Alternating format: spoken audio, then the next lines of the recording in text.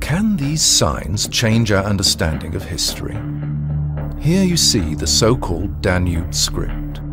Harold Harman is the world's leading expert on ancient scripts and languages.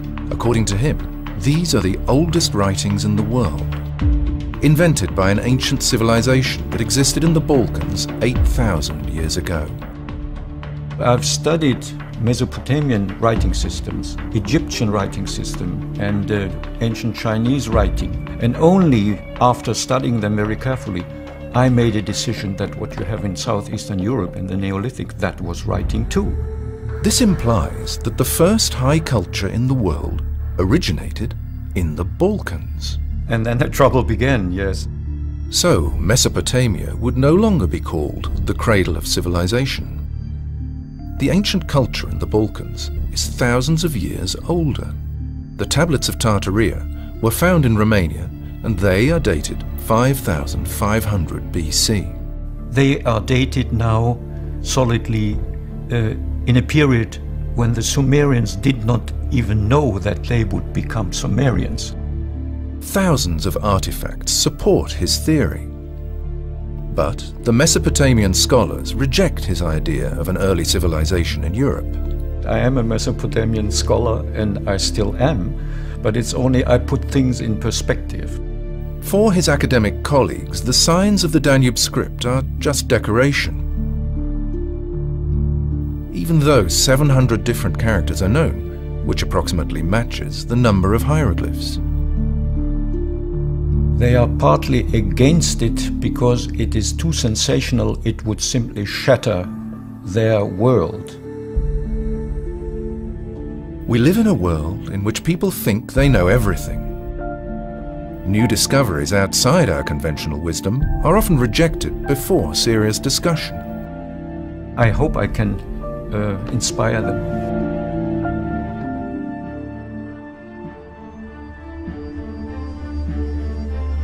There's so much sensational knowledge about the Danube script and the Danube civilization, and that should be taken into consideration to create a new paradigm of civilization research. If the academic world accepts his theory, Harold Harman will have found a new answer to a question as old as humanity itself.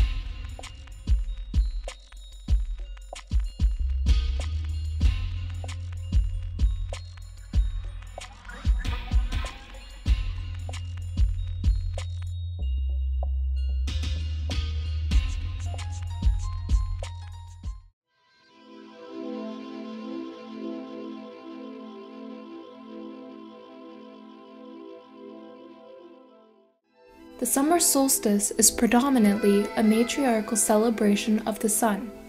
Its roots are tied to the foundation of fertility. The honoring of the sun in the Balkans dates back to thousands of years in the first Neolithic farming settlements in the world. The ritualistic traditions of midsummer is dramatized the most in Bulgaria. Celebrated on June 24th, Enjovdan is a commemoration of the Thracian lore with its relation to solstices and equinoxes. As stated by Old Bulgarian tale, the sun oscillates on the rise of dawn on June 24th, and whoever witnesses this oscillation is granted good health throughout the remainder of the year. During the Thracian era, Enjovdan involved wine as an offering to the gods. Water is believed to have many magical healing powers throughout the Balkans during this frame of time.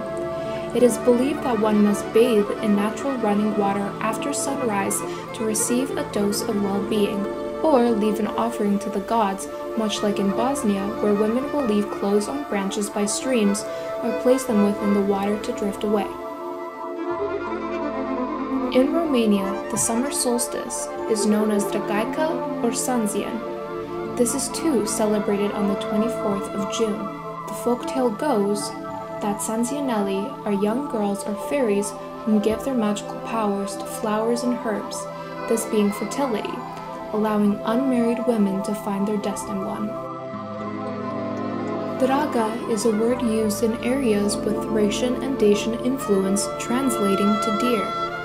Sanzianelli comes from Latin meaning Sancta Diana, which is the Roman goddess of the moon and protector of virgins. Dragaica personifies the memory of the lunar and agricultural goddess.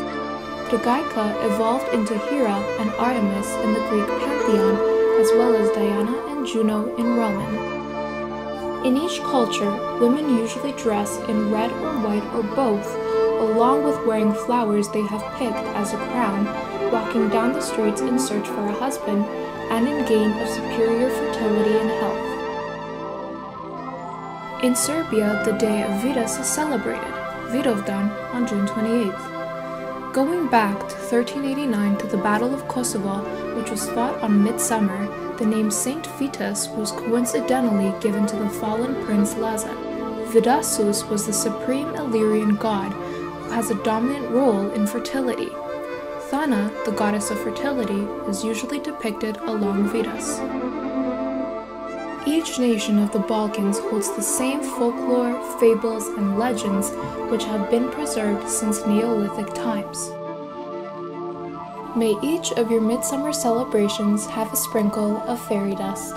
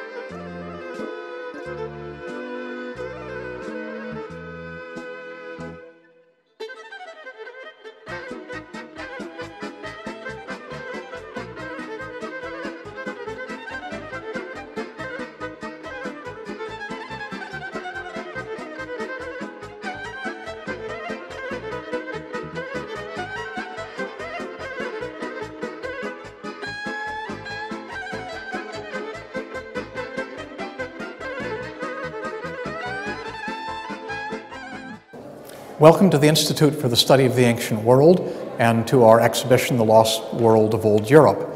I'm Roger Bagnall, the director of the Institute, and I could not have imagined 2.5 years ago when we opened our doors that New York University would be playing host to an exhibition like this.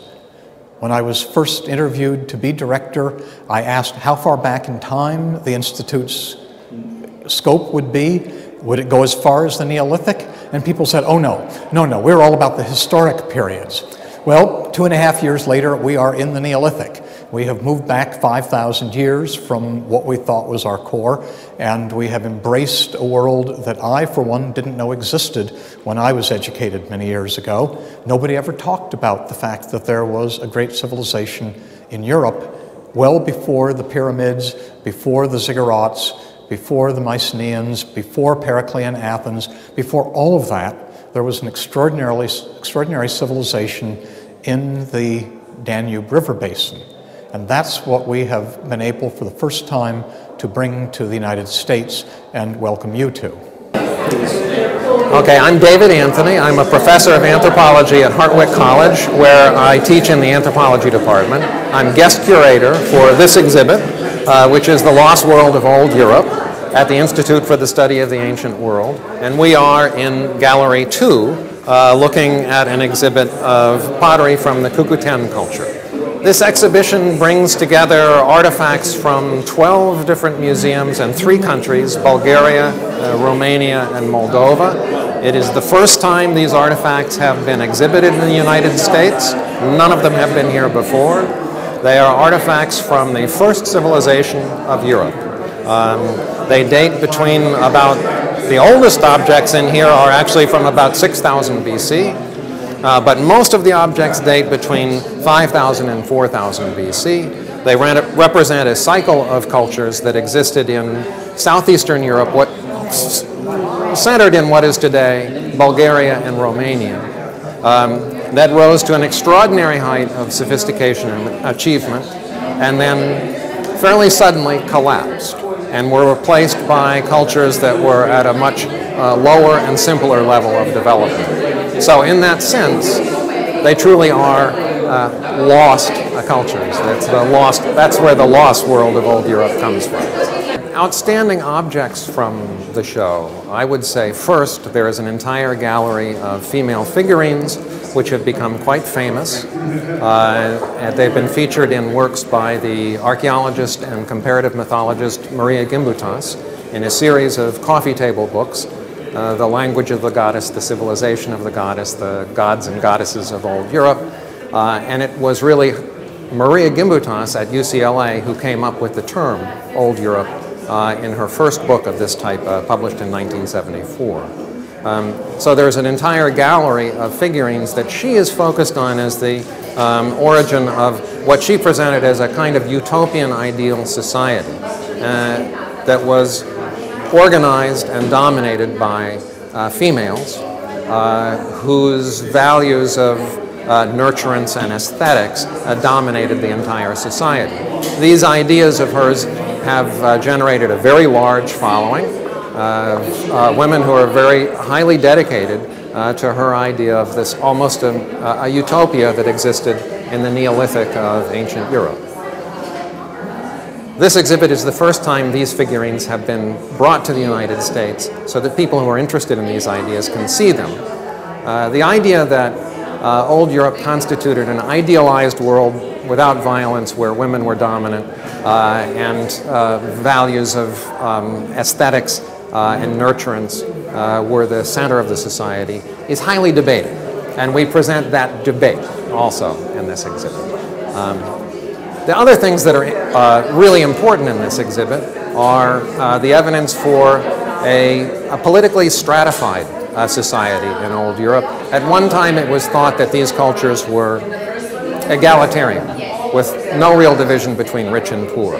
But to my right is an exhibit of the gold from Varna. Varna is the richest cemetery known in the entire world, dated to 4500 BC. It is the richest early cemetery. It's the richest cemetery known in the world dated anywhere before 3500 BC. There's more gold in the cemetery of Varna than has been recovered from all of the rest of the Old World put together before 3500 BC.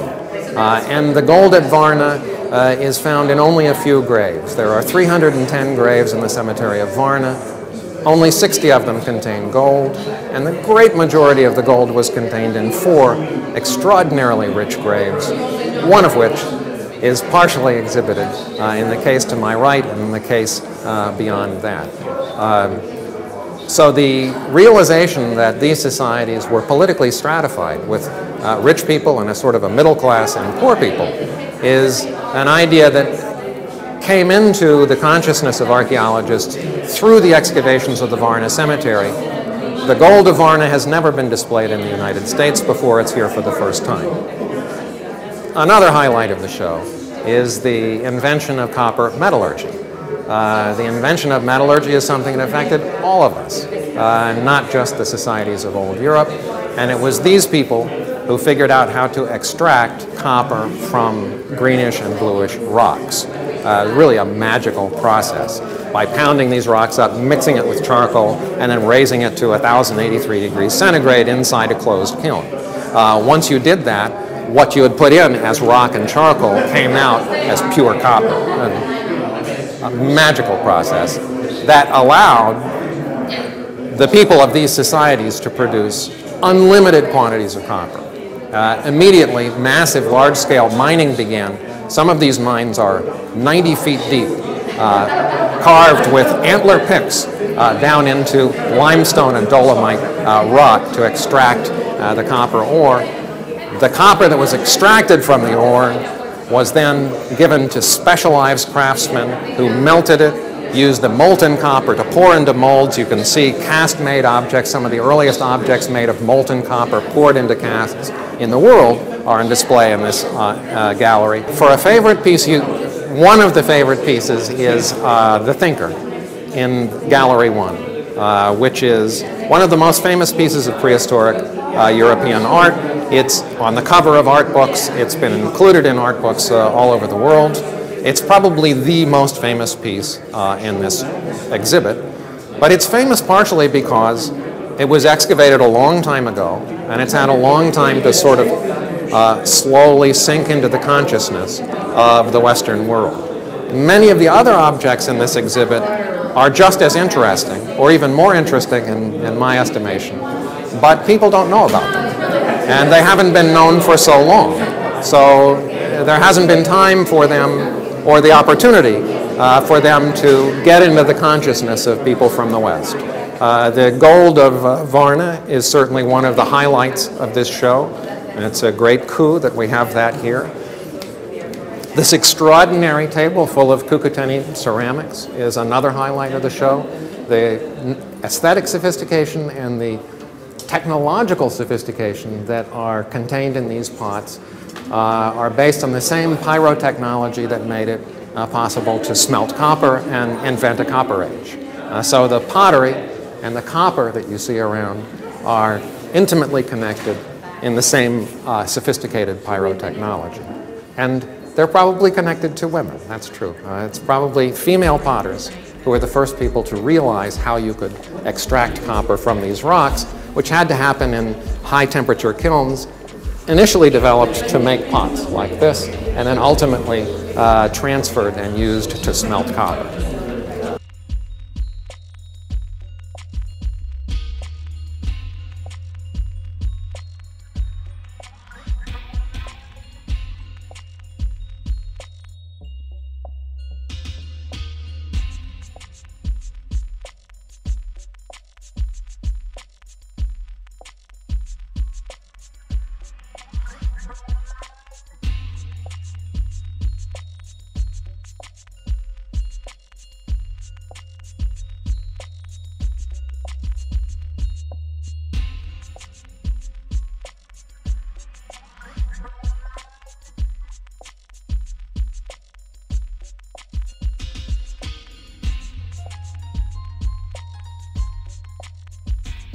Vinča, najdrevnija civilizacija Evrope. Kvir, Vinča i mnogi drugi lokaliteti širom Balkana koji izgleda svedoče o tome da je prva civilizacija na tlu Evrope nastala baš tu, u slivu Dunava kroz današnju Srbiju. Već nekoliko godina mnogobrojni istraživači, a i nekolicina vrlo popularnih YouTube kanala, svedoče nam o ovome na razne načine. U svakom slučaju, centar, a možda i najvažniji lokalitet za otključavanje ovih saznanja, svakako je lokalitet Vinče, nadomak Beograda. Is the world's leading expert on ancient scripts and languages. According to him, these are the oldest writings in the world, invented by an ancient civilization that existed in the Balkans 8,000 years ago. I've studied Mesopotamian writing systems, Egyptian writing system, and ancient Chinese writing. And only after studying them very carefully, I made a decision that what you have in Southeastern Europe in the Neolithic, that was writing too. This implies that the first high culture in the world originated in the Balkans. And then the trouble began, yes. So Mesopotamia would no longer be called the cradle of civilization. The ancient culture in the Balkans is thousands of years older. The tablets of Tartaria were found in Romania, and they are dated 5,500 BC. They are dated now solidly in a period when the Sumerians did not even know that they would become Sumerians. Thousands of artifacts support his theory. But the Mesopotamian scholars reject his idea of an early civilization in Europe. I am a Mesopotamian scholar, and I still am, but it's only I put things in perspective. For his academic colleagues, the signs of the Danube script are just decoration. Even though 700 different characters are known, which approximately matches the number of hieroglyphs. They are partly against it because it is too sensational, it would simply shatter their world. We live in a world in which people think they know everything. New discoveries outside our conventional wisdom are often rejected before serious discussion. I hope I can inspire them.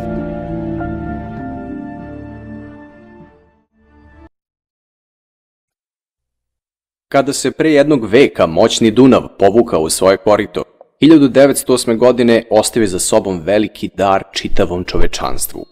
Čeprkajući po obali, izvesni deda Panta, zvani Čeprkalo iz naselja Vinča, pronašao je čudnu glinenu figuru. Radoznali starac nikada pre nije slično ništa video, pa je u potrazi za objašnjenjem svoje otkriće odneo u Narodni muzej u Beogradu. Nije ni slutio da u svojim rukama drži figurinu napravljenu pred kraj kamenog doba rukama pračoveka.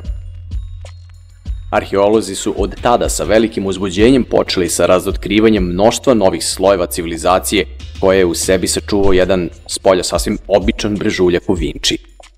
Utvrdili su da se na tom mestu nalazilo najveće naselje iz doba Neolita staro više od 7000 godina i pronašli u njemu ostatke mnogih kultura. Ovo nalazište dokazalo je da se 7000 godina pre nove ere na tom mestu nalazila utvrđena metropola. Smatra se da je ona bila centar tadašnje civilizacije koja se prostirala širom današnje Bosne, Srbije, Rumunije, Bugarske, Crne Gore, Makedonije i Grčke. U Vinči je pronađeno pravo bogatstvo najrazličitijih oružja i oruđa od kamena i kostiju, posuđe, ritualne vaze, nakit, mnoštvo figurina, ostaci preistorijskih kuća kao i veliki broj drugih predmeta izrađenih ovde ili donešenih iz udaljenih oblasti. Ono što je više od svega čini specijalnom jeste veliki broj identičnih predmeta koji ukazuju na to da su ljudi na ovim prostorima već u kasnom kamenom dobu imali neku vrstu standardizovane proizvodnje. Bili su mnogo civilizovaniji nego što se prvi mah mislilo. Istraživanja govore da su stanovnici Vinče živeli urbanim načinom života, veoma blizu jedni drugima. Ali mi ovde nećemo o tome pričati, to je sada već poznato mnogima, a i drugi su nekako pozvaniji i stručniji da govore o detaljima vezanim za civilizaciju Vinče. Ono što mi želimo, pošto ovaj video ima i engleski prevod, je da sumiramo nekoliko bitnih činjenica i da našim i ljudima iz celog sveta damo jasan putokaz o lokaciji Vinče, kao i linkove u opisu ovog videa do videa i članaka gde mogu da se više informišu o detaljima. Pažnju da ukoliko odete do Vinče, nažalost tamo vas neće dočekati nikakva ekskluzivnost, čak bit ćete verovatno zbunjeni što tamo i nema ničega posebno vezanog za arheologiju, istoriju, muzeje, turističke ture i slično. To je naša realnost. U Srbiji kao da nikog nadležnog puno ne zanima što tu nadomak Beograda se nalazi jedno od najvažnijih arheoloških lokaliteta sveta. Ali nećemo kukati. Na isti način kao egipatske piramide, vinčanska kultura nastavlja da inspiriše umove u potrazi za odgovorima u poreklu i nastanku ljudske civilizacije. Pojedina njena naselja premašila su veličinom i brojem stanovnika ne samo sva istovremena neolitska naselja, već i prve gradove koji su znatno kasnije nastali u Mesopotamiji, Egeji i Egiptu. Najstarija pismenost, kalendar, metalurgija, otkriće točka, to je sve deo vinčanske kulture daleko pre Asirije, Mesopotamije i drugih. 15 km istočno od centra Beograda na desnoj obali Dunava nalazi se arheološki lokalitet Belo brdo u Vinči, na kome je otkriveno jedno od najvećih preistorijskih naselja u Evropi. Okvirno trajanje vinčanske civilizacije procenjuje se na oko 8000 do 4000 godina pre nove ere. Vinča nije bila kolonija Grčke i Rima, nego su grčka i rimska civilizacija nastale na razvalinama Vinče. Harald Harman, vodeći svetski ekspert za drevne jezike i kulture, jedan je od onih koji ne samo da je to javno izrekao, već je napisao u svojoj knjizi Zagonetka dunavske civilizacije, otkriće najstarije kulture u Evropi. Njegov rad, kao i istraživanja brojnih drugih stranih naučnika o ovoj temi, gotovo su potpuno nepoznati široj javnosti na našim prostorima. Iako je danas jasno da je vinčanska civilizacija bila prva civilizacija Evrope, a možda i sveta. Da su najstariji točak, kalendar, kuća sa centralnim grejanjem nađeni ovde na Balkanu. Da samo jedan lokalitet u Srbiji ima više figurica nego čitav svet u tom periodu. Da je u samo jednoj grobnici u Bugarskoj nađeno više zlata nego u celom svetu za tu istu epohu. Američki lingvista Sean Bean i svetski priznati paleolingvista Radivoje Pešić uspeli su na temelju fragmenata iz Vinče da rekonstruišu prvo poznato ljudsko pismo. Prvo topljenje rude i prvi rudnici nađeni su u Srbiji i Bugarskoj. Prvi astronomski observatorijum nađen je u Makedoniji. Vinča je bez sumnje bila tehnološki napredna i razvijena civilizacija koja je svoj uticaj širila širom sveta. Pismo i rudarstvo Vinčin su dar čovečanstvu. Ono što je još fascinantnije od tehnološke razvijenosti tog društva je njegov način života, shvatanje sveta i čovekove uloge u njemu. Gotovo je sigurno da skoro 2000 godina tu nije bilo rata. Pitate se da li je moguće?